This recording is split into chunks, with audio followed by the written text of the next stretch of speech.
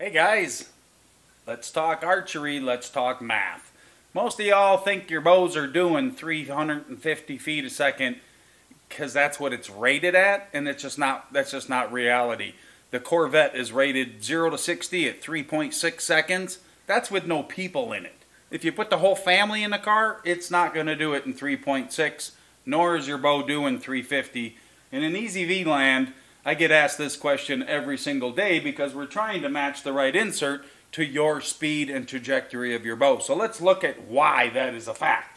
So if that bow is rated at 350 feet per second, let's just say, that is an IBO rating, is a 30-inch draw at 70 pounds with a 350 grain arrow, which nobody shoots.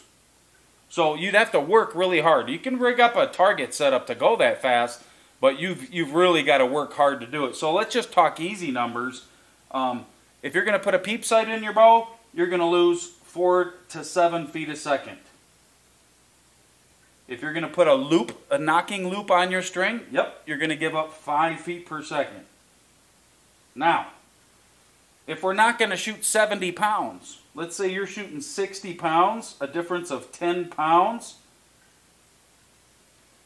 you're very likely going to lose 5 feet per second for every pound.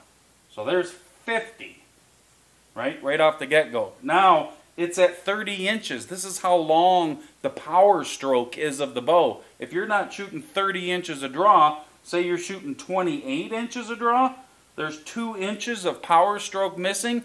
For every inch, you're going to lose about 10 feet a second. So now there's another 20 feet per second lost.